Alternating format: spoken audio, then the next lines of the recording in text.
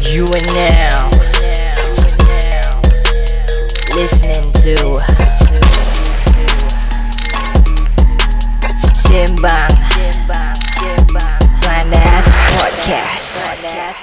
Yo, what's up people? Selamat datang ke lagi satu episod Sembang Panas. Podcast kami dibawakan khas kepada anda oleh tim ejen hartanah AceRealtorsSg. Untuk masyarakat, demi masyarakat. Jangan lupa untuk follow rakan-rakan kami di Instagram and TikTok AceRealtorsSg. Jadi kalau korang nak jual rumah ke, beli rumah ke, tak payah pening-pening kepala, hubungi saja ejen-ejen yang bertauliah dari AceRealtorsSg. Korang juga boleh terus hubungi mereka di talian 88779923 88779923. Dan kita akan jumpa korang sebentar saja nanti. Let's go. Podcast cakap betul, tak ada sorok-sorok. Ini podcast cakap betul, tak ada sorok-sorok. Ini podcast cakap betul, tak ada sorok-sorok. Ini podcast cakap betul, tak ada sorok-sorok. Siapa-siapa boleh go, semua kita undang. Siapa berani masuk, jangan sebatang berang. Al-Kisah bikin panas macam goreng pisang, itu sudah terang. Panggil semua geng yang minat untuk jom masuk ke langgang. Jom masuk studio, dan berapa banyak idol kita kasih sampai viral. Al-Kisah dapat title, ini Sembang Panas. It's not for the weak, ini Sembang Panas. Real love on the mix, boom. Sembang panas, panas, panas, panas. Sembang, sembang panas, panas, panas, panas. Sembang, sembang panas, panas, panas, panas. Sembang, sembang panas, panas, panas, panas.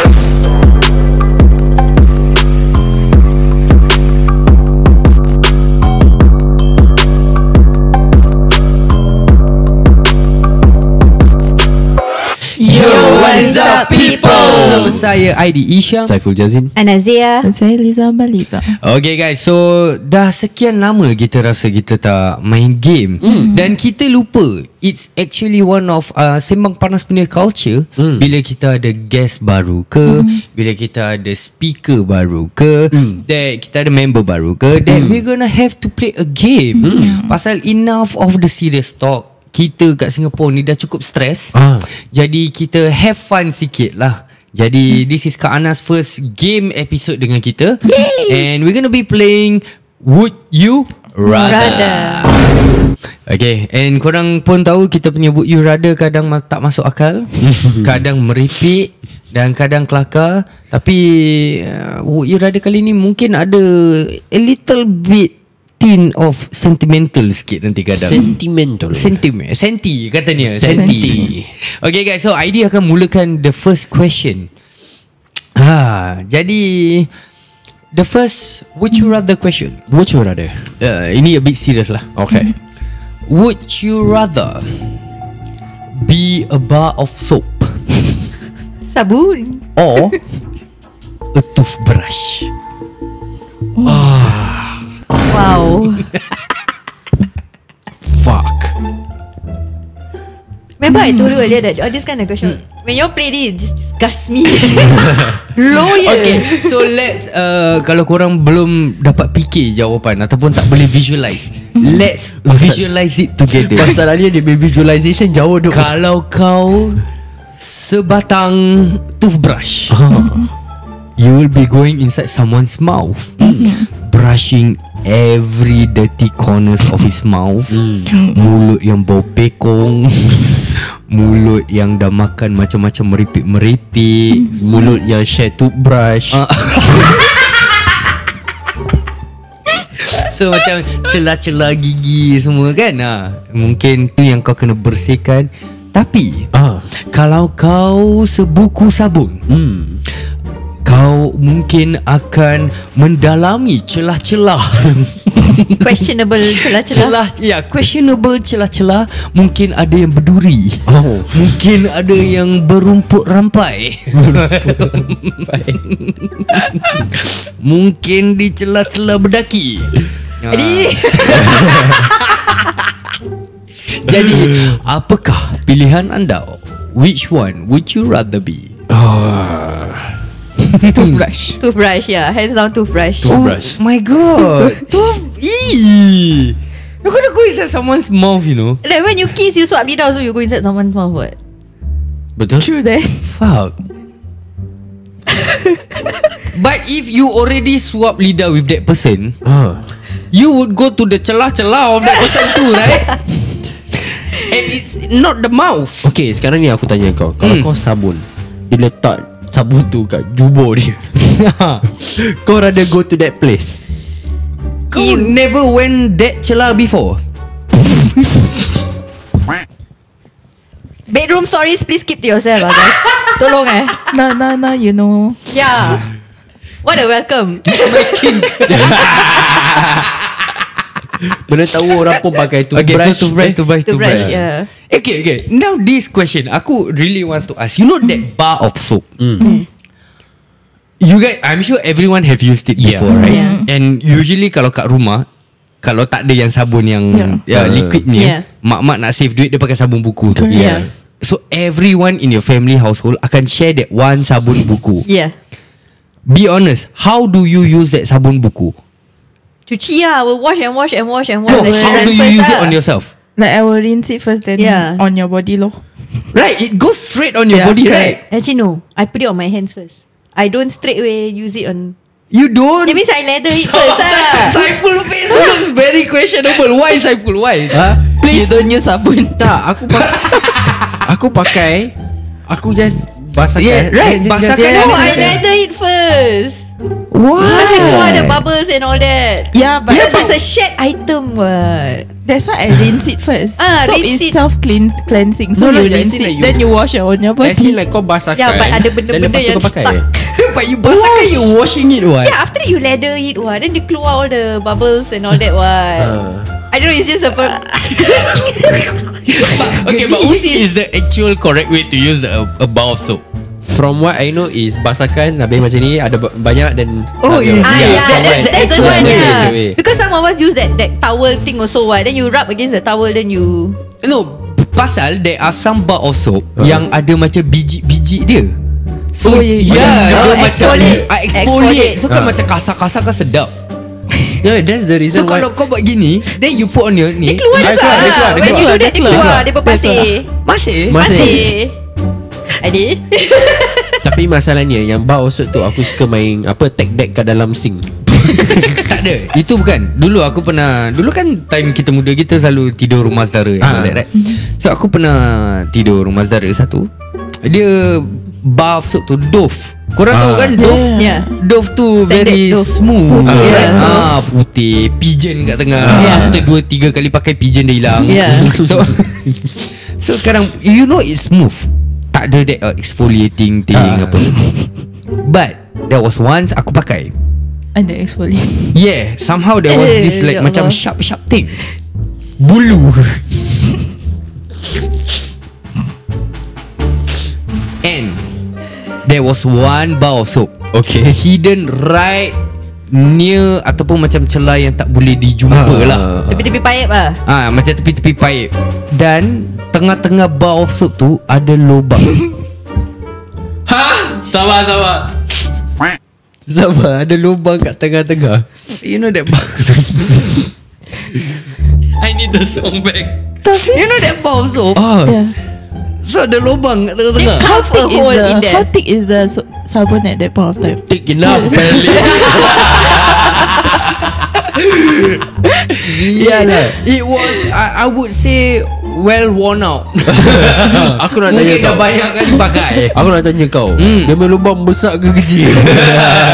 Cukup makan. You sure it's not yours, Aidi? It was my cousin's Rumah place. saudara. Yeah. And my cousin's place. Saudara ni semua lelaki. Semua share. Dia listening to this podcast now. Dia dah pecah lubang orang. Literally pecah lubang orang. I never say which saudara, right? So ada lubang tu. So and then I was wondering, and then when aku dah habis shower, then aku tell them, you know what was the reason my abang saudara gave me? What? Dia cakap kadang dia boring, so dia letak kat finger dan dia gini-gini. Yelah tu. Yelah, kita percaya. But at least I tried. It does work lah. So something you guys can try. As in you try. I mean for all you guys out there, something that you can try. No. It does work. Sedap je rasa. No, I thought you were talking about your finger. What the fuck? Boleh. That's why I asked. Try what? Which one? Nanti aku belikan kau sabun tu. Tak nak. Kau nak belikan untuk aku benda merepek banyak. Dia belikan kau, lepas tu dia dah ada lubang kat tengah. Dia dah siapkan Kau sama bodoh terkeluar. Okay. So that's the end of my question. Okay. I hope that was a good start. Okay, that was good. Okay. You haven't answered. You want to be a soap or Soap. toothbrush? So dah gini panjang dia explain kalau dia so. I want to be a bar of soap with a hole in the middle. Oh fuck, that sounds wrong. I take back my word. No, you can't take back that shit no. Okay, Liz, Your your question wants to be used. My first question is, sedap. would you rather Would you rather? talk like Yoda or breathe like Darth Vader for the rest of your life? So kirakan macam Yoda punya suara macam mana Yoda. Tak, dia selalu berbual terbelik. Ya, dia berbual selalu Macam mana? pusing-pusing punya. Makan apa shall we? Yes, correct ya. Macam itu. Or breathe like Darth Vader? Jiwa. Oh my god. I'm gonna tell you guys a story later. Fucking annoying. So what do you guys choose? Kak Ana? I'm asthmatic, so I'm also Darth Vader. I'm half Darth Vader. So it's a no-brainer for me. It happens like once a month, twice a month kind of thing, automatic. No, but this one is like when you talk, right? For the rest of your Yeah, it life? becomes nasally what. No, not when you talk. When you breathe only. Oh, when you breathe only. Yeah. But when you breathe, when you You talk, you breathe what? Yeah, true. Do we breathe when we talk? Of course, Yes, you we don't do. hold your breath. We stop what? No, you all breathe. You all breathe, but I don't. I tend to hold my breath. Yeah, that's the reason Why why. we do that? That's why when you talk that's why when you talk a lot, like you get out of breath. The one if you're excited Yeah, lah. when you're Adrenaline. Wait, no, I'm trying to talk every. Tak boleh coordinate. Okay, you hold your breath, then you talk. You see how long you can go. You know how many people are trying listening to us right now? You see, even the comments cakap we talk while we breathe. Yeah, you gotta breathe lah. No, we do. You see when you then breathe out, right? Then when you say no, That- before you know, you breathe in apa? Yeah, but before you say no, not while you saying no. But Kau while try you're- cakap no while breathing Okay, in you now. hold your breath, then you say the ABC, see how far you can go. No, but okay, when you talk, right, you talk in sentences. You don't talk word by word, but there's pauses in between where you breathe. Yeah, so that's that's what Macam Breathe. Liz lah. Liz tak Yeah. breathing sekarang. breathe. So while you're talking, you're breathing in terms of the sentence. Yeah, so in between your sentences, not when you are speaking right now. Ini macam gini sekarang aku tengah Tengah berbual ni. berbual Aku ni. tengah tak bernafas ni.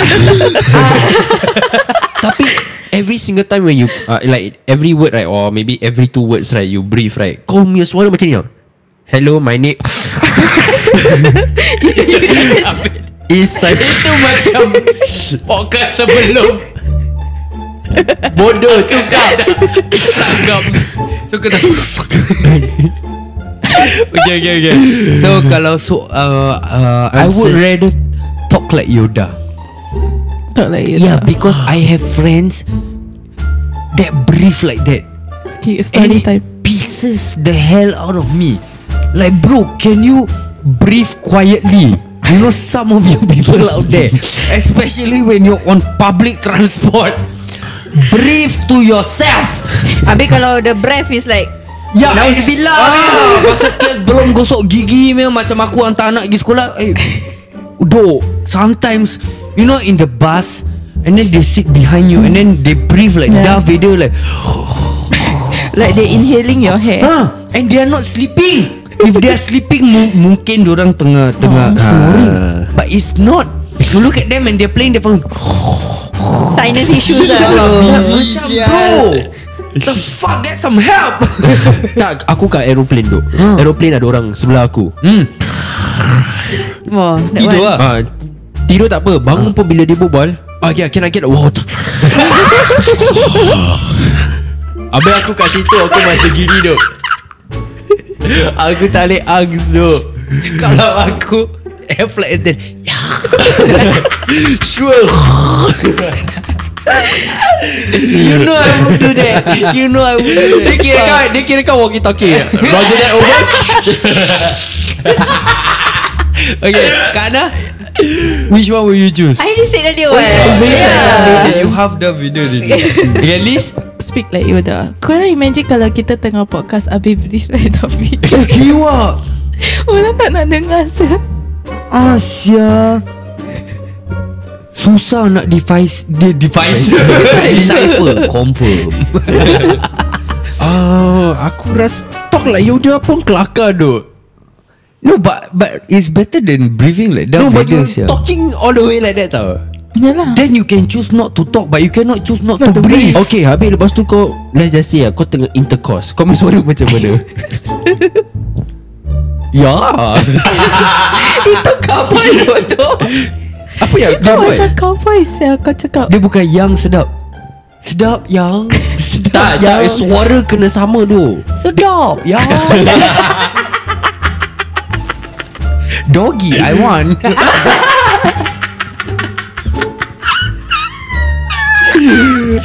Okay, Liz. Talk like Yoda. Talk like Yoda. Talk like Yoda. Aku rasa aku Darth Vader. Aku gonna stick to that. Ya, kau bila ingat pasal main dia terus tukar. Ya, tukar tu. And then you try imagine. Kalau kau main Kau main apa macam Dia kira kan Granting okay macam.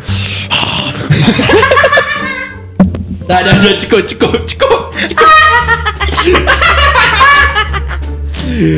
Okay. Oh my Welcome god. to Sembang Panas. Oh my god. Okay, enough of that question. Yeah. Next one, Saiful punya question. Okay.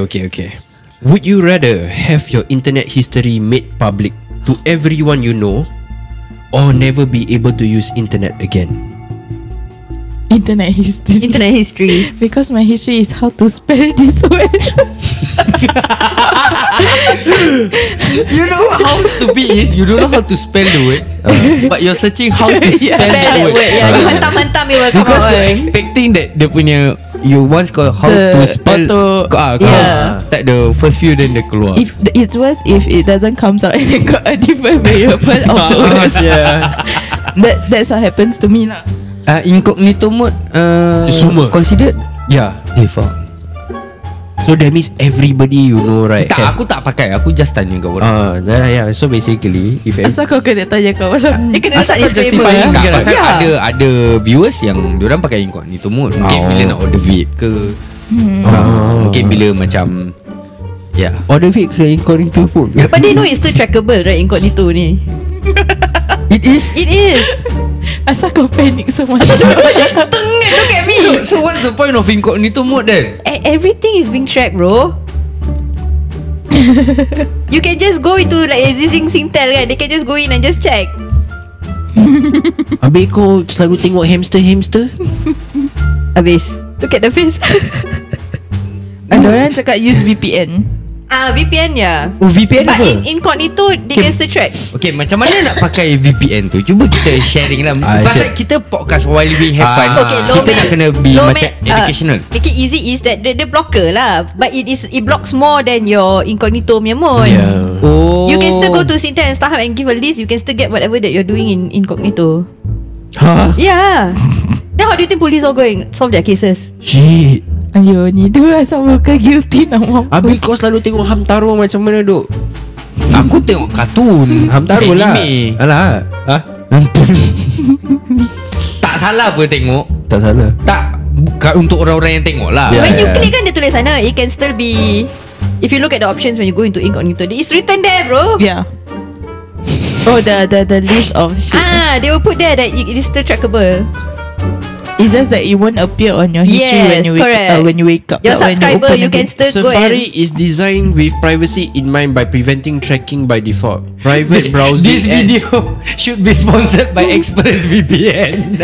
After you close a tab, Safari won't remember the pages you search. Yeah, they won't remember, but it's trackable. It's tracked, Okay, yeah. so how do we get to VPN?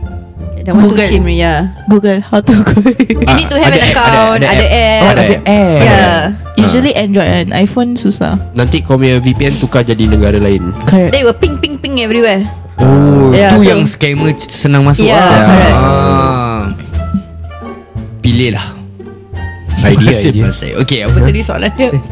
Betul soalan. Make your internet history public or live without internet. Live without internet lah. Sanggup Kurang dosa. Then what happened to your career? Social media?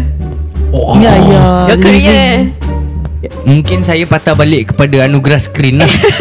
Kita go old school way lah. Mungkin sekarang Okay, we dia will dah cheer you accept on. kau balik lah. Mungkin dah ada nama sikit. So korang okay we Okay, Yeah. go ahead. Limit resepi asal aku tak berak nyari how to solve constipation. Go ahead. Do you know googling about macam all these health issues Symptoms. is the worst? Yeah. Because everything leads to death. Sometimes. Yeah. Yeah. Cancer, You cancer. got Operation, surgery. Why death. is there a red bump on my hand? Cancer, death. Cancer, death. Why does my tooth hurt? Cancer, death. Actually true. Fact. Insulin resistance. Why when I shit the colour this certain colour? Cancer. Dehydration, cancer, death. Dia tambah sikit. Okay. So Saiful untuk kau? Aku rasa sama lah tak ada internet. Kau ngaku lah. Okay. So Kak Ana punya question. Let's go. Okay. Would you rather not have hair or satu badan hair? Wah shit, I cannot use the excuse Mawas of lah. tudung Mawas lah. Kau tahu mawas apa tak? Tak tahu. Bigfoot. Oh, Bigfoot.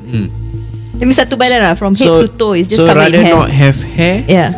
or whole body hair? Yeah. Fuck. Rather have not hair. Not hair. No No hair. hair. Aku pun no hair. No Otak hair. No ah. hair. Yeah, because you see all the rich people. So botak. Yeah, actually come to think of it. You see all the successful people in Hollywood. The Rock botak. Vin Diesel botak. Botak. Betul? Raf Malik botak. Bodoh. Andrew Tate botak. Bapa aku pun botak. Successful belum sangat lah, tapi botak lah. Halfway there kot. And you can buy wig. You can buy wig or to pay. Okay, fun fact Did you know that your hair gene actually comes from your mum? Jadi kalau mak you rambut lebat kan, then your hair will also be thick. No doesn't Yeah. work for me. But why? Like then you look at your grandma, maternal. But why is it when it comes to like male balding, then they will say, oh tengok bapak. Kalau bapak botak, then kau pun most probably I don't know. getting- This one is science ah. They say it's follow the maternal. But you know another fun fact. Salah. Dah lupa nak tukar lagu. Another fun fact. Diorang cakap those yang berbulu make it sounds. I think I know what's coming. Yeah, is very horny in nature. Right. So you saying Indians are like that? Yeah. We are the most hairy. I know a lot of my Indian friends all very horny, man. Legit. Okay, don't. Let's not go there. Let's not go there. I wanted to say something bad already. I tarik balik already. You see, my friend last time, don't remember my story about Vitrun? He got Indian blood. Yeah. He introduced me to You have to porn. bring Vitrun in one day. You know? Vitrun, are you No, I out don't know there? if he's alive or not. If you're alive, please Google Please reach out to Vitrun. us. Aku Google dia dah mati je. Bodoh. Ah, serious ah? Kalau Google cancel dia. What happened to Vitro? Cancel death. Yeah, but tu fun fact lah, fun fact. But it's true, right? No? I don't know. I really don't know. Yeah, you should not answer your Yeah, question. you should not answer this question. Tu masa aku cakap like, Buka air terus tu. I mean, boy, there's 5 of you. The answer is I didn't want to say it, you did. I didn't want to say it. I already tarik already. You still poke.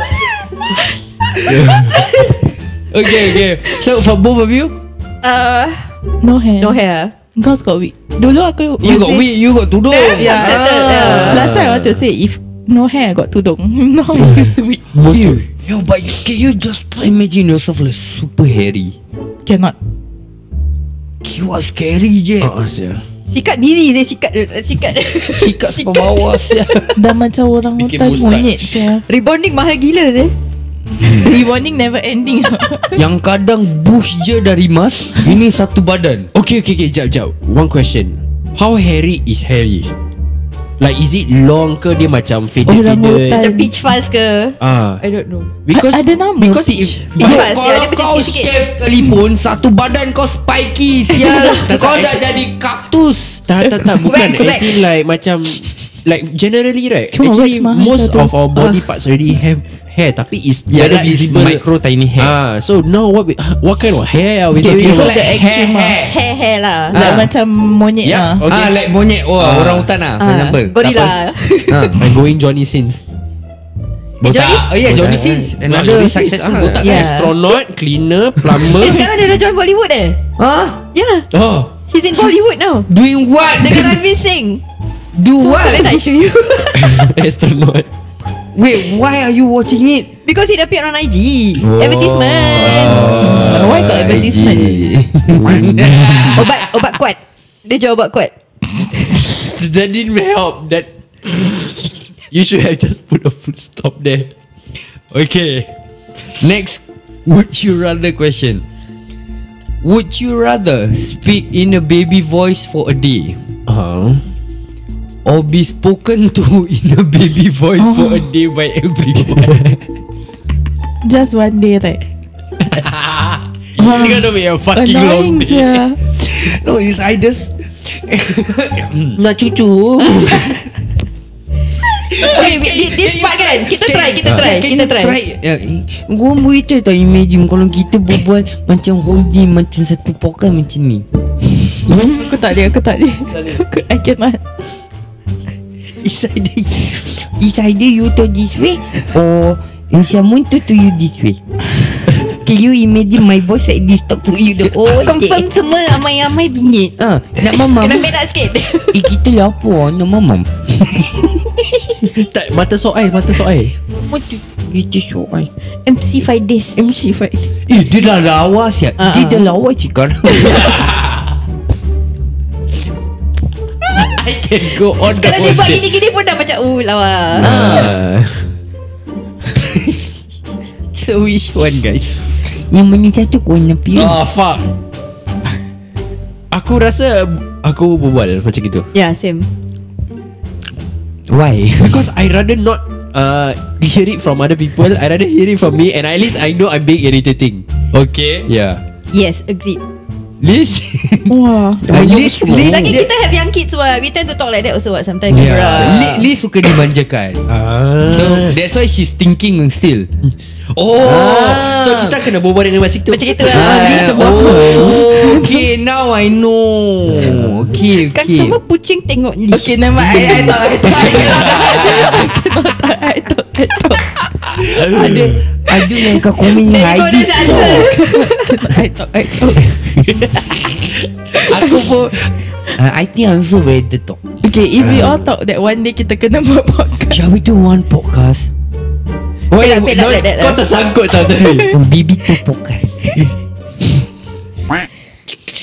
Aku tak boleh. Oh my god, how long can we tahan? Yeah, if cannot, we're gonna cannot. speak like that 15 minutes all day. max. My goodness, irritating. Kau macam dah training je ni. Selalu kat rumah aku jaga 3 babies ya.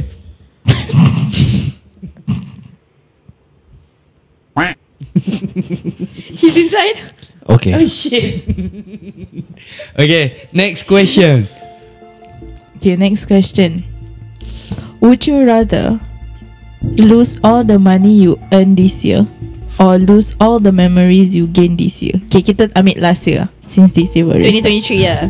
Would you rather lose all the money you've earned in 2023 or would you rather lose all the memories you've gained during 2023? Okay, wait. I need to clarify the question. You mean like whatever I have earned already suddenly go to zero, so now I'm in debt for whatever I've paid? In debt? Maybe put out the debt. Kira sekarang kau terus tak ada Debt tak duit. ada lah. Kosong. Bukan Zero. debt. Kira kau Yeah. punya wallet dah tak ada duit. Whatever you earn burn. Okay. Or would you I mean rather halfway lose there the lah. memory? Yeah. Burn lah. Next. Yeah, burn. Okay, aku rasa aku would rather lose all the money. Yeah. Not lose all the Memories, yeah. Why? Because then I would not remember how I made all the money. So you hustle again lah. So hustle balik. Ni kira soal serius tau ni. Kalau aku lose all the money and I still remember how I made the money, Easy. I can still make back the money. Renung-renungkan lah. Renung-renungkan lah.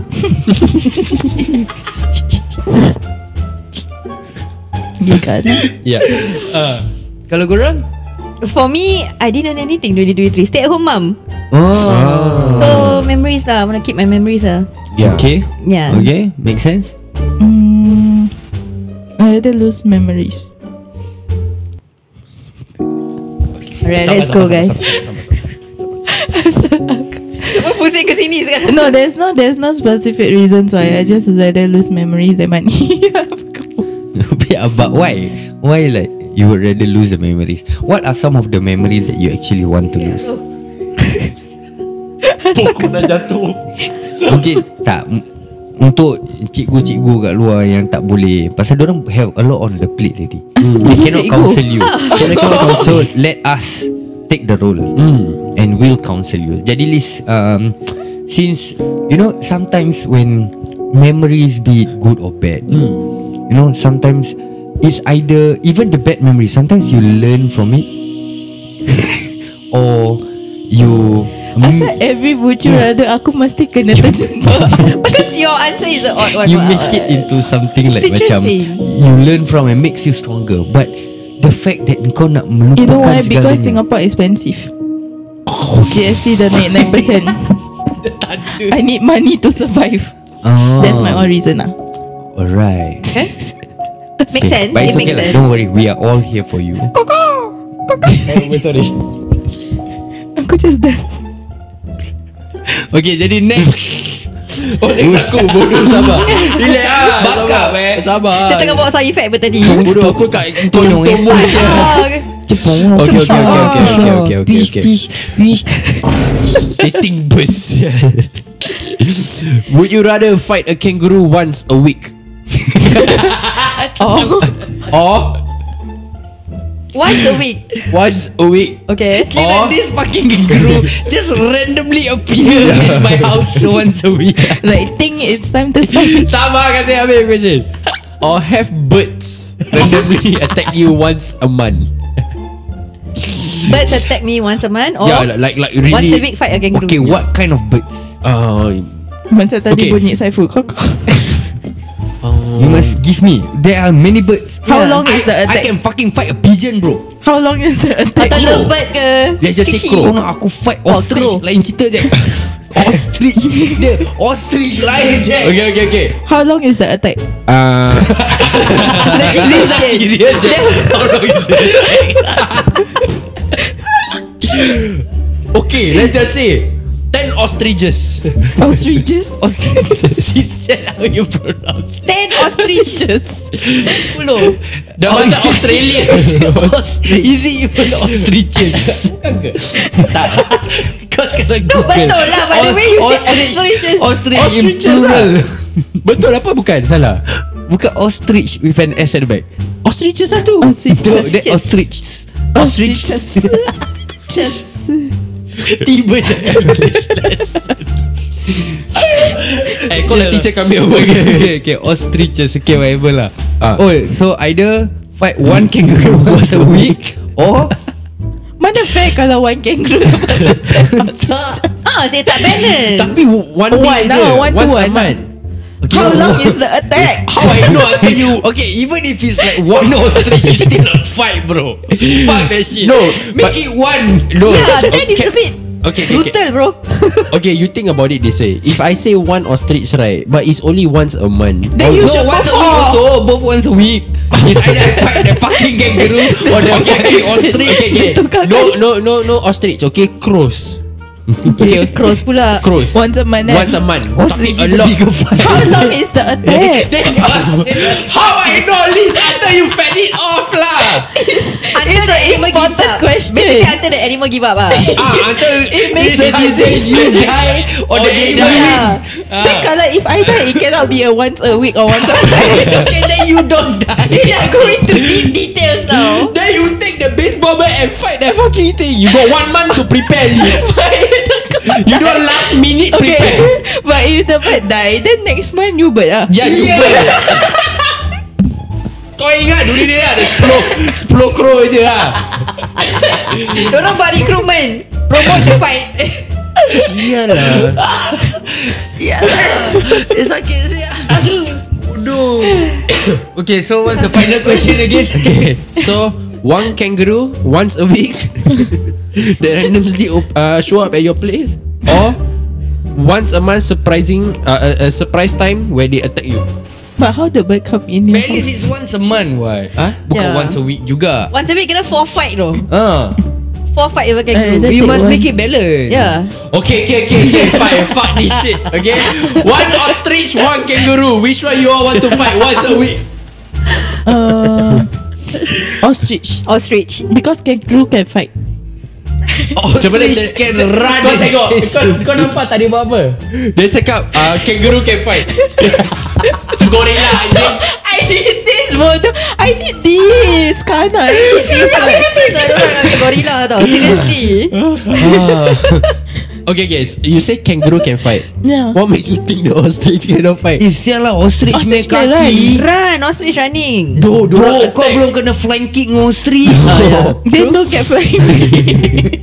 You got 1 month to prepare. Kau imagine ostrich kan, dia ada wings tau. Dia Okay. kalau flying kick kau, dia tukar direction pun senang. Tadi ostrich kan you can ride on it what? Kan banyak orang ada nak deform that you can ride on it. Then you got 1 month to train lah. You can ride a kangaroo too and you hop everywhere. Boleh ke? Tak pernah nampak pun. Tak terbalik. Pernah orang fikir nak buat. I want to see you do it Aidi. Oh my god. Okay, kalau honestly aku would rather fight the ostrich. Fight the ostrich. Ostrich kuat dia kaki 2 je. Yeah.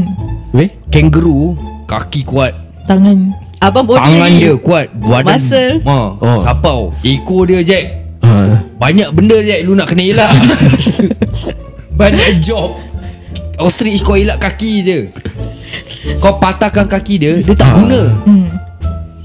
Kangaroo kau patahkan kaki, dia masih boleh pakai ekor dia Tak, lompat. tapi ostrich main kaki. Kau macam mana nak patahkan You got je? 1 month to learn. Habis Yeah. kau tanya aku macam mana aku nak patahkan kaki kangaroo sial.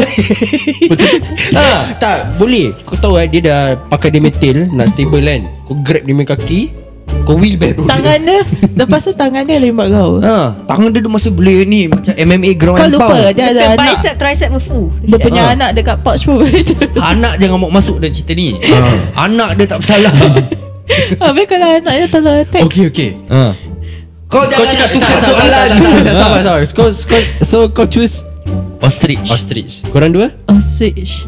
Ostrich. Kau kangaroo. You fighter mode Now lah. after hearing all our stories, He's on the fighter mode. Yeah, actually now I think back, ostrich will be a better fight. okay, kenapa kau actually Wanted to take. wanted to fight the kangaroo instead? Tak, pasal aku fikir macam nah, you know, I was not thinking.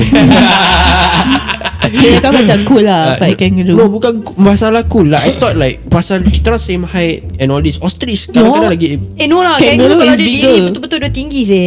Sia. depend lah dia punya height apa. Kadang-kadang No. kangaroo 156, No. kadang-kadang 172. Ada ostrich midget. You wanna go there? Tak ada. Tak, kau plug ostrich midget daripada ada macam mana? Kalau manusia ada different shape and size, ostrich pun mesti ada ber. Right? Okay. That can be maybe an anorexic kangaroo. Dia tak workout, jadi dia tak sapau. Kita pun tak Dia tahu. lemau je kita. Mungkin dia depression tak makan. Kita pun tak tahu ber. Betul. Okay. Okay, renung-renungkanlah. Okay, next question Kak Ana. Okay, would you rather always be overdressed or always be underdressed? Overdress. That means kalau let's say you pergi ziarah orang meninggal, you turn up like Lady Gaga. Oh shit. Did you think that fast? She just had to go there. Aku wanted to say overdress. Habis kau terima. Habis kalau if now you underdress, you High go class dinner. ziarah orang kahwin. Dengan short orang dressing. single ziarah orang Ziarah orang kahwin eh? Kau pergi ziarah orang meninggal, kau dengan singlet dengan shorts. So how? Sial. Then don't go ziarah. Doakan je Al-Fatihah. Dari jauh dibaca Al-Fatihah dibaca. Betul. Tapi You are so busy Yeah, sial. so I will still go overdress. So kalau ada macam this kind of event. okay, what is considered overdressed? Like really overdressed? Do you talking about tuxedo ke Okay, apa? kau train je kau pergi orang kahwin. Kau pakai baju pengantin. Yes, correct. Yeah. So kita dah kirakan like the top tier of the any event. Yes. Sial lah, rabak sial. Okay, you know how Lady Gaga always dresses, right? Yeah, yeah. You try imagine dressing like Lady Gaga everywhere Everywhere. for every fucking occasion. Kau pergi office hari-hari overdress. Okay, tu okay. Fuck. Kau try imagine. The orang, the ziarah orang mati part sial lah. Just win everything ah. Fuck. I had to throw that spanner in lah. Then Yeah, boleh but now when you think about it, okay, let's not think about other situation. Just orang ziarah orang meninggal je. Apa kau pergi dengan singlet pun tak appropriate sial. Ya ke? Yang kampung-kampung. What you mean? No, during kampung-kampung time Diorang pakai baju kurung, Saiful. Short sleeve baju kurung, baju batik. Oh. I'd go overdress. I'd go overdress. At least you overdress in black. Yeah, at least you are prepared for anything. Overdress in black. Okay. Atau mungkin you can just say oh, lepas ziarah ni ada majlis kahwin. Atau baru balik event ke. Kalau kau go underdress, there's no way you can fuck your way out of it, no? Exactly. Tapi if you say you're poor, is okay. Ataupun macam actually aku dah siapkan baju semua. Baju nak kena pakai. curi. Tapi kangaroo yang dia ambil baju-baju aku. Tapi imagine kau pergi orang meninggal kan, habis diorang apa, pakai bling-bling semua. Dari jauh orang macam, apa sih ada ni? For me, Boleh ke? Problem sia. If like really bling-bling. What's your problem sia? kau imagine kau pergi kubur sekali. Habis dengan bling-bling, shiny-shiny, dengan earring-earring. Problem sia ni. No, but you say overdress what? Okay, habis kalau ada dress. Now let's talk serious. Have you guys ever went to ziarah orang meninggal and you saw someone overdress? I wear the wrong thing. Kau pakai apa? I went to Chinese punya apa ni, funeral. Kau pakai merah. Aku pakai merah. Oh man. Yeah, because the thing is kita Melayu kita tak anu sangat apa. No, masalahnya ni, kita semua tak realise. Bos aku semua tak realise. Yang kau pakai merah until you reach there. Until we reach there. I was like, semua dah tengah tengok aku kan. Tanya bos aku Cina. Boss, why everybody looking at me? Who looking at you? Pasal dia gangster lah. Who looking at you? Then I said, no lah, like I feel like everybody looking at me. Then dia tengok aku, bro, you wearing red lah sia bro. I like, what's wrong with red? Dia cakap, because that one celebrate apa. Aku macam, fuck. Habis macam mana? But if you are not Chinese, they can close one eye. white. No, I white. no, People think I'm Chinese. The thing is, if you're going, you need to search first, right? You need to learn. But first, this one right? falls under cultural inappropriation. yeah, It's not correct, whether you're overdressed or underdressed. Aku tak pernah nampak orang overdress for For me majlis. pernah for ziarah because they come from a wedding. Orang tu happen to meninggal on the weekend. It's more excusable as compared to you turning up in singlet and Correct. shorts. Yeah, I feel Okay, then we make it even difficult. If let's just dah say lah. semua orang tak sabar. Kalau let's just say you got a lot of family members, then during that month, right, let's just say got 4 family member die, and then 4 that family member die, you wear atas, overdress. Wow. What is your excuse? Orang kahwin lagi. I think by then they would know that Dennis selalu overdress lah. Betul lah. Yeah. I think so. Yeah. We all have that one cousin, right? Yeah, that one that sticks out.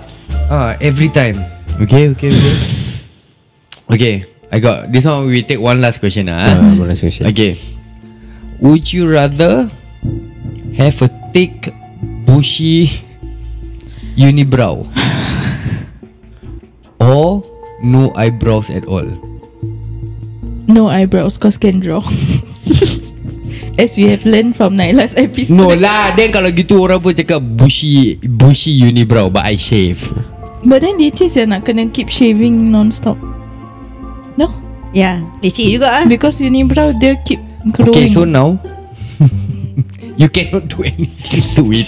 It's either that thick bushy unibrow or no eyebrow.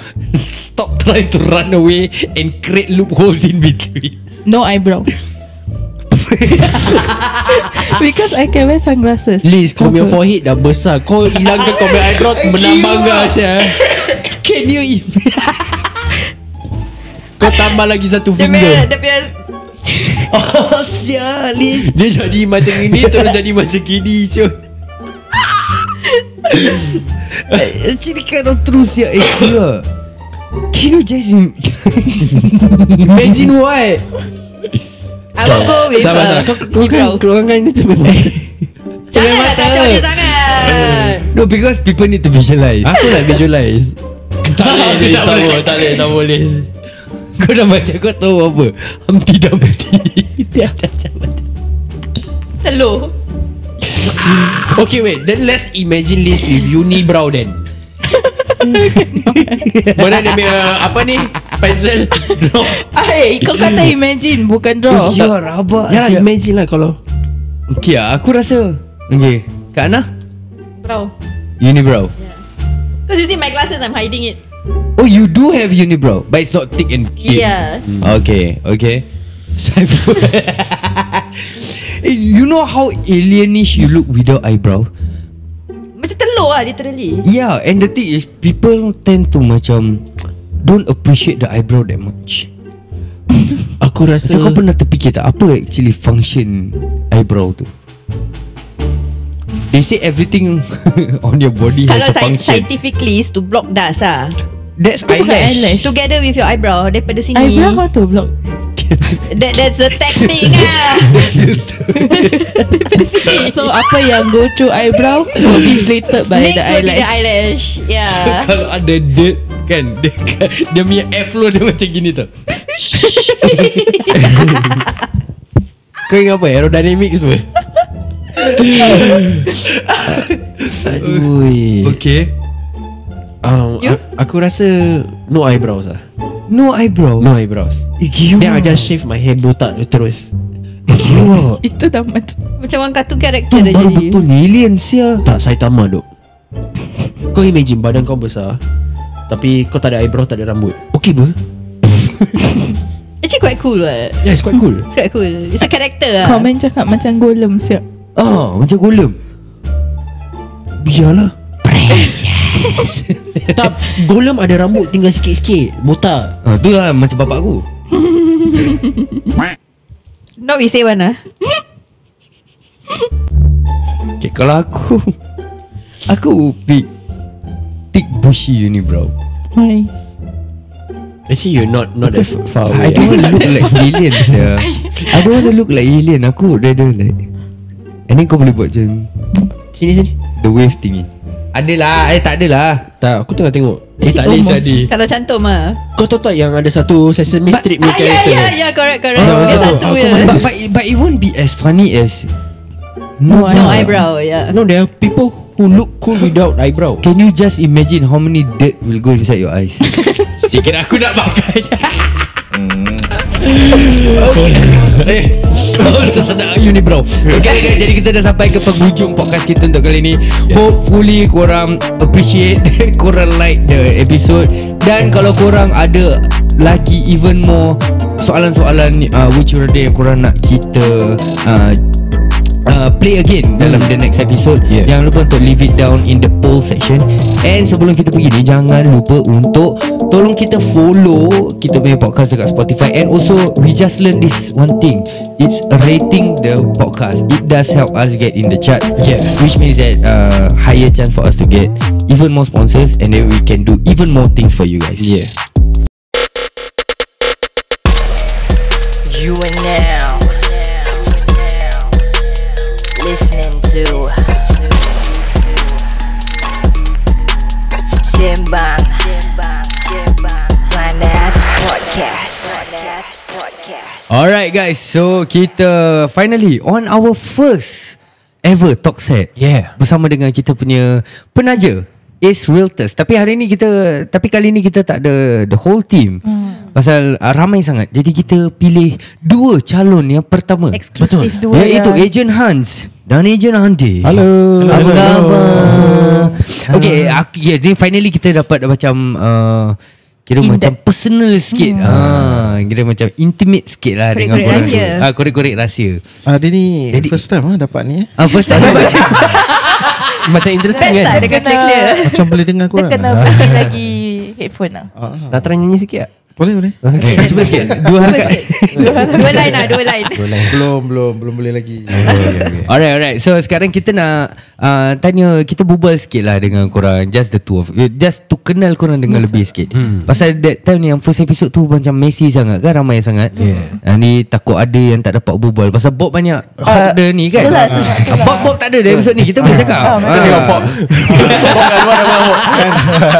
Jadi sekarang kita kasih korang pula cakap. Okay, aku nak tanya sebenarnya, dalam banyak-banyak kerja, I mean you guys shared korang sebelum ni korang kerja apa and all that, right? Nak tanyalah, dalam banyak pekerjaan yang ada dekat Singapore ataupun kat dunia ni, kenapa korang pilih nak jadi ejen rumah actually? Okay, you want to go first? So macam aku I shared earlier, right? So Andi suka panjat tangga. So before I panjat tangga tu, I did a lot of events also. Okay. I did events for F1, Esplanade, everything all. So it's all on the music side. Oh, music side. Betul lah. So DJ. So I met a lot of people around there. So I create a lot of network, a lot of friends. So that's where when my wife tell me like, you can easily make friends with people, you can talk to people. Then going to sales is something that you can achieve. Because when going to sales, it's more of like you targeting yourself and achieve something. You can actually achieve more, right? The more that you do, the more commission that you get, right? So it's a matter of you working hard lah. So at the same time also, why I choose real estate is the same thing. Macam the approach to people is slightly different. So just to inform people that I'm doing this, that I'm still active and everything, then eventually all these people will come lah. But of course, starting when say go real estate, it's always not rosy lah. Right? Starting is always hard. Okay. Right? Macam the trust from the people, right? It's not there yet. Then experience wise and everything. Lagi-lagi, you talk about 10 years ago, social media wasn't really, yes, correct. So it's really hard because when I started off, people pakai sok khabar. Yellow pages No, the classified ads classified ads dekat belakang tu. Yes, and Ada gambar kucing, gambar anjing. nanti tengok rumah circle mana yang nak. Then those big players will go be in a berita harian very long already. So for you as a newbie, it's hard. And that's where the start of Facebook, and Facebook marketing wasn't there yet. Okay. So it was quite hard until social media comes in. Then I think it gets easier that you're able to share and everything lah. So from there, like I say again lah, macam with my network friends. So from those people that I did the events with, eventually all these become my clients. So the networking actually helps lah. The trust is already there with you lah. Correct, because they know me as a friend. They don't need, and when I'm with them, even though I'm an agent, I don't tell them, I don't sell to them. Okay. I with them in terms of work, then we talk about all the other things except for property. Only when they open up say about property, then I will do that. You don't want to be that pushy guy lah. Correct. So there's one experience that I got was in Esplanade Korean to Sila. So when I was in Esplanade, I dah macam help desk tau. Help desk. Kenapa help Because desk? not everybody knows that I bought property. Okay. Right? So when at the green room, Pak Bawah tu sit down having lunch kan. Nanti one by one nanti tanya I pasal question pasal property. Then I just share with them lah. Share. It's like they macam, let's say some people just don't know where or who to ask. Yes. Just one person, you also buat property kan? So then they ask me so. Then I explain to them and everything. So from there then they even trust me more. Then eventually all this will become my clients lah. Level ni F1 punya kereta lalu Esplanade pun stop tanya. Michael Schumacher beli kat rumah sebelah mana? Michael Schumacher Sebelah kanan. Dia kirakan kan tak payah macam hard selling tau. Macam kau tahu dulu member-member yang jual insurance kan, diorang macam can we let's meet up. 10 years tak jumpa, tiba-tiba message come let's meet.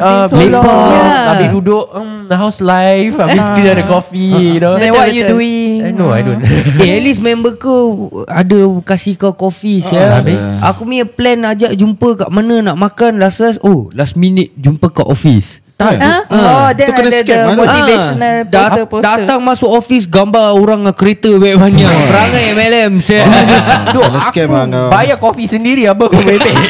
But again, this one not to discriminate all salesmen. I mean, Betul. their own ways and Yeah. that's the Method way lah. of. Because last time the method macam like I say again lah, social media wasn't there. So these are the methods lah. But right now it's easier lah. I mean with ads and everything. So even for all other industry doing ads, right? So it's easier that is no longer that copy thing. It's less already. Yeah, so it's more of that different approach lah. Aku ada soalan, maybe soalan bodoh sikit lah. Okay. Ni ejen-ejen rumah kan, kalau korang nak beli rumah, korang boleh settle sendiri ke? Korang kena engage another ejen rumah? Dia macam doktor kalau sakit jumpa doktor lain ke macam mana? Ada macam tu lah kira. We do our own transaction. Okay lah. Boleh Wah. Dan kira gaji ejen masuk sendiri lah. So di rumah tu gaji dorang. bila tu dah dapat transaction dah habis kan, berbual sendiri lah kat cermin. Thank you so much. Ni this is your commission. Lepas tu tangan kiri ambil. Ambil. Very much. Pat yourself on the back. You done a good job. Thank you so much. Serious ah? We do our own transactions. Habis deposit dalam bank sendiri. Tak lah, sama macam itu. What I meant is macam, because we already have all this knowledge kan, I mean there's no need for us to actually engage another agent unless kalau let's say for example you are too busy until you can't sell your own home. But there are also some perceptions whereby agent they don't want to sell their own home because they feel that dorang ada sentimental punya reason. Dorang takut nak lepas and then they worry that macam for example macam buyer datang kutuk rumah dorang tak boleh angkat. That kind of thing. So most of the time it depends on the agent preference. Tapi if you ask me personally, I do my own transactions. So tak payah-payah lebih lah. Tak payahlah. So that's the beauty of it lah. Tapi aku curious satu benda. Macam gini kan, have you ever sold your own house tak? Macam rumah sendiri? Yes, of course. Like rumah, your own punya rumah. Yeah, rumah. It means you do your own viewing and all that lah. Yeah. So we whatever we advise client, okay, bila kita we want to do our own transactions, we apply the same thing sama. So whenever I do my own personal consultation, I always put myself in the client's shoe. So that first kita dengar lah apa dia punya impian, apa dia punya niat dia, and then from then on we tell them lah whether it's feasible ke tidak. That's very important. So for us when we are doing our own transaction, sama. Kenapa? Why we want to move? So kalau we can do the transaction, niat boleh tercapai, then we proceed. Tapi kalau let's say tak boleh tercapai, let's say you want to go from 4 room to let's say jumbo. Sekali after you do the calculation, alamak, I cannot get that jumbo. And then I only can let's say buy another 4 room flat. Then it meets the purpose.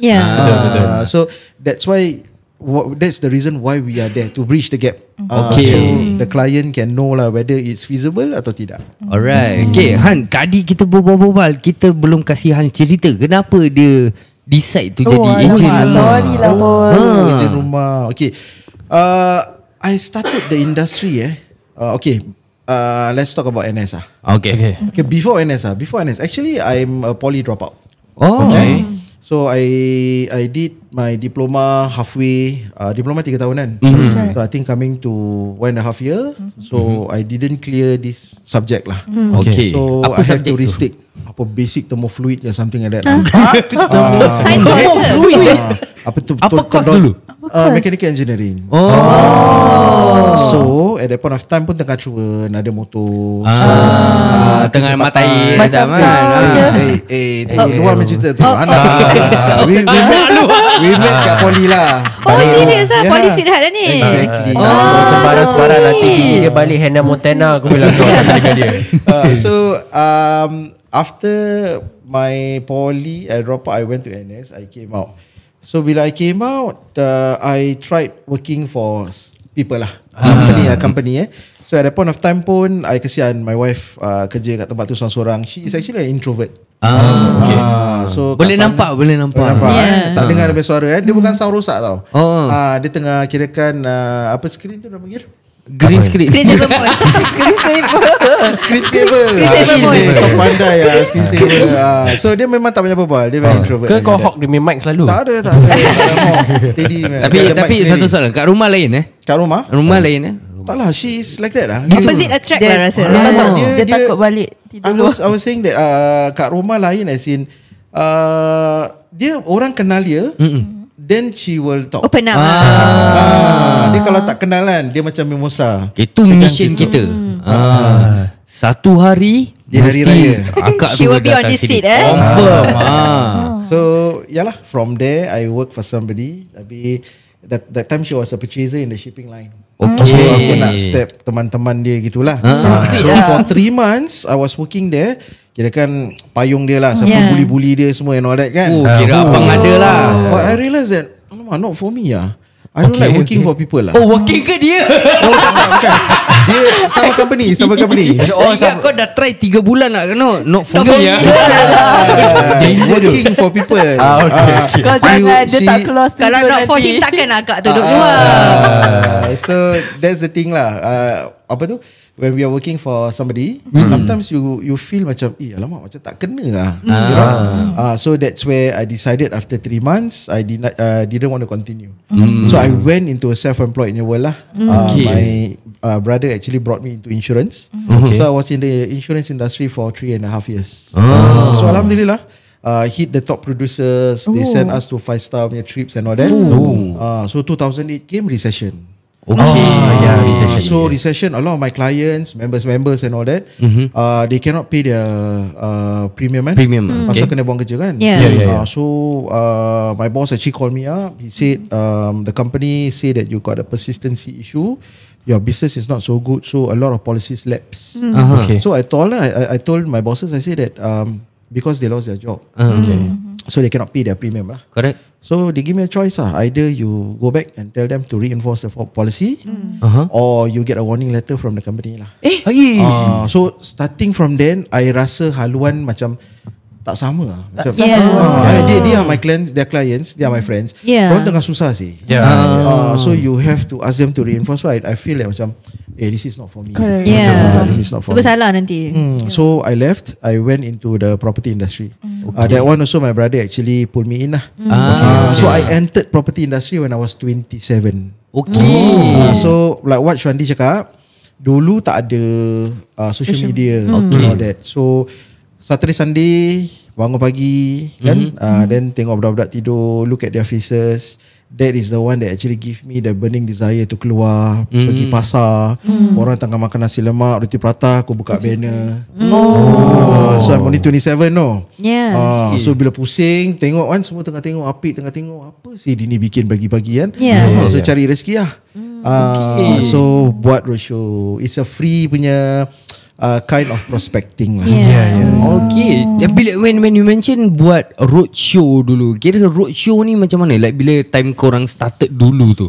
Pasal sekarang macam kita nampak korang ada booth, ada yang macam event. Ada dulu, bausi kasen lagi kalau macam-macam. if I remember correctly, time dulu the only event Bazar Ramadan je lah yang selalu. Like on normal days macam mana dulu kalau korang nak market diri korang? So the roadshow ni there's 2 ways lah. Okay. So the paid one macam yang Bazar Ramadan, show kan. The free one will be kita buka banner Pak Pasar kan. Buka banner, tu kasih flyer. Pasar mana tu? Boleh. Pasar macam Pasar Gelang. Legally allowed? Pasar Jurong. Dulu boleh. No, now still people do, but at certain areas lah. So when you buka, then of course people will tengok lah yang ada orang curious apa kan. Dia tanya. So it's the same macam kita on the ground still, just that is a free place lah. Kira macam berdiri apik jual mop gitu semua. So everywhere. Pas bila pagi tu, that's where people pergi pasar kan. The crowd is there. The crowd is there. So we have to go to the time where macam pukul 7:30 pagi tu dah dapat situ lah. Tapi jangan salah faham bila you cakap apik-apik jual mop tu semua, they are renting the yellow box. Dan yellow box depending, kalau you rent dengan orang kedai tu, let's say he charge you $50 per day, kau bayar dia lah $50 per day. But for us, kita pacak kira kan macam kat lampu, kat tiang and all that. So kalau you rasa macam ada kedai kosong yang you can pay the rental $50, then you pay. Tapi most of the time taken.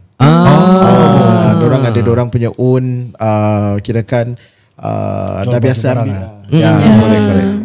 Okay, kita side track sikit. Cakap pasal apa ni yang kedai-kedai macam gitu pagi-pagi kat pasar ni. Aku rasa apik-apik ni semua pakai barang. Kau terkena kan?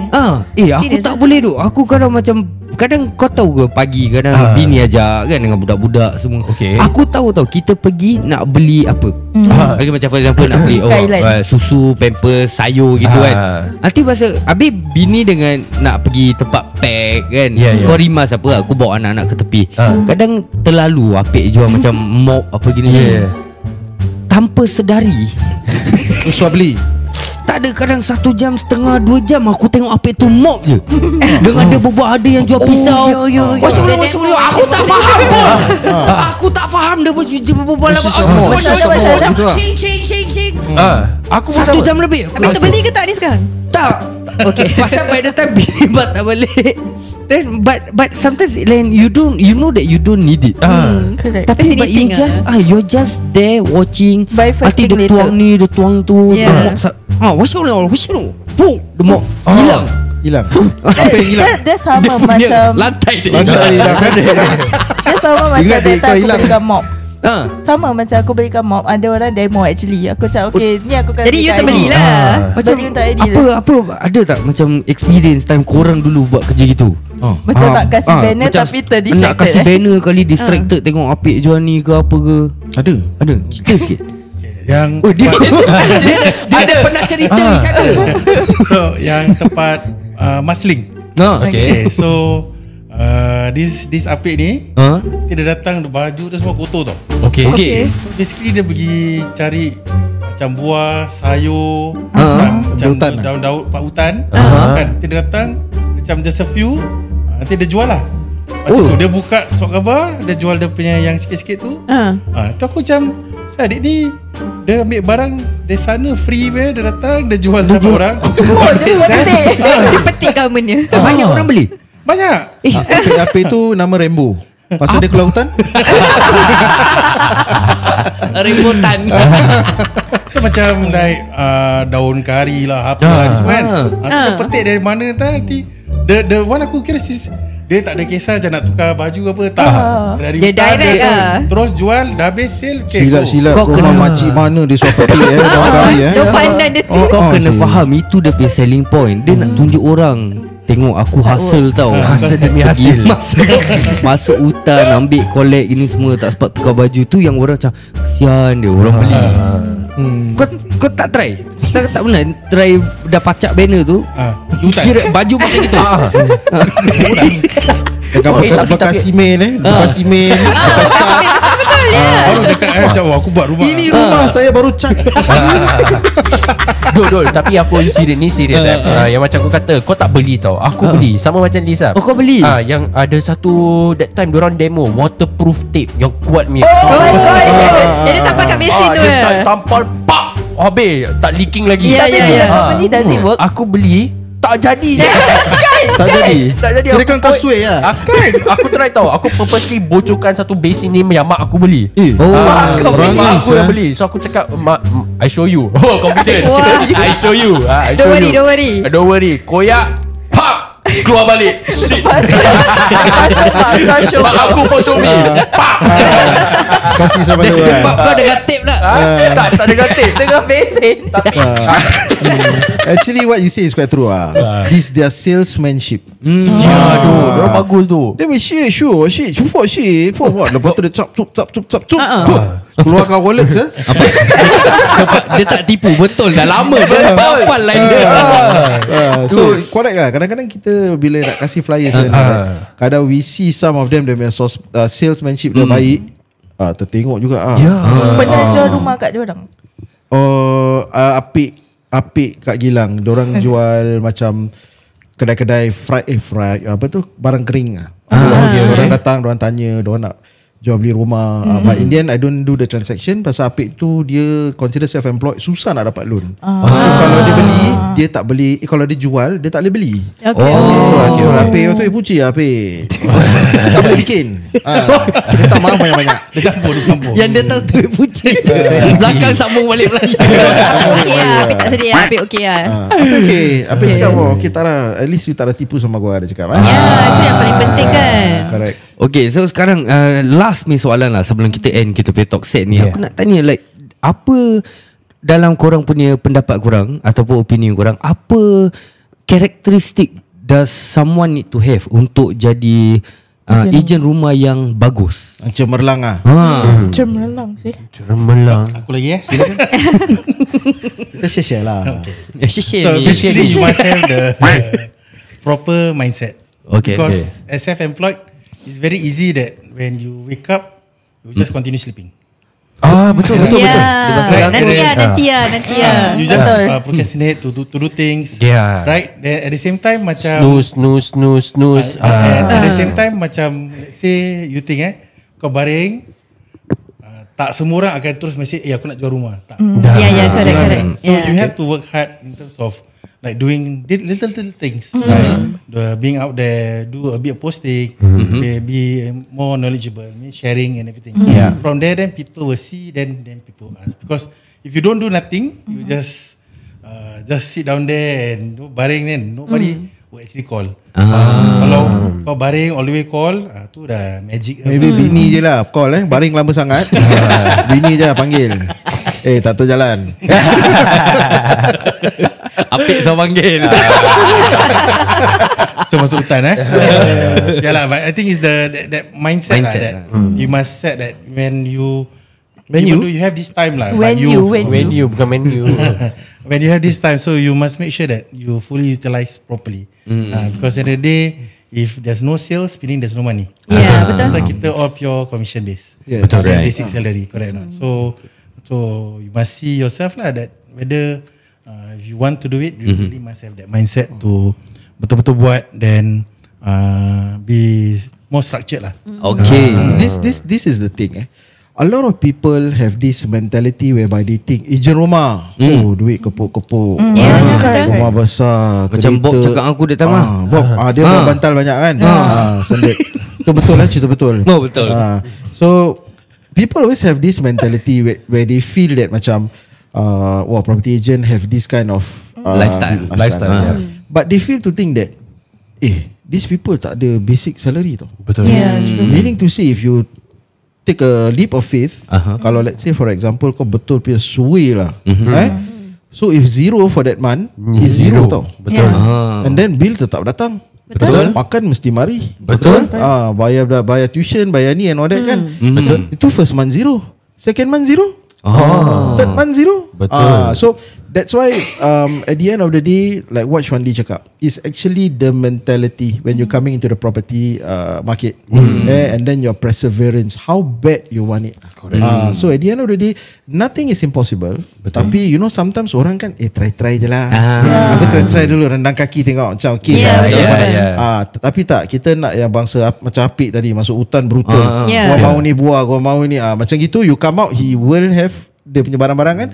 Same, you come into the property market, you want to do well, that's the only thing you feel that you know you can do, then you do it lah. Correct. Alright. Definitely.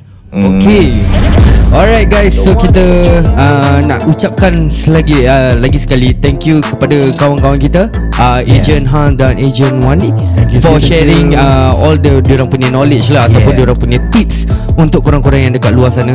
Jangan lupa podcast kami dibawakan khas kepada anda oleh tim ejen hartanah AceRealtorsSg. Untuk masyarakat, demi masyarakat. Jangan lupa untuk follow rakan-rakan kami di Instagram dan juga TikTok AceRealtorsSg. Jadi kalau korang nak jual rumah ke, beli rumah ke, tak payah pening-pening kepala, hubungi saja ejen-ejen yang bertauliah dari AceRealtorsSg. Korang juga boleh terus hubungi mereka di talian 8877 9923 8877 9923. Dan kalau seandainya korang ada sebarang soalan yang korang nak kita tanyakan kepada kawan-kawan kita daripada AceRealtorsSg ni, do DM us ataupun drop them down dekat dalam komen, dan kita akan jumpa korang episod seterusnya Sembang Panas. Betul, tak ada soro-soro, ini podcast cakap betul. Tak ada soro-soro, ini podcast cakap betul. Tak ada soro-soro, ini podcast cakap betul. Tak ada soro-soro, siapa-siapa boleh go, semua kita undang. Siapa berani masuk, jangan sebat terberang. Al-Kisah bikin panas macam goreng pisang, itu sudah terang. Panggil semua geng-geng minat duduk, jom masuk gelanggang. Jom masuk studio, dan berapa banyak idol, kita kasih sampai viral. sikit saya dapat title. Ini Sembang Panas, it's laugh of the week.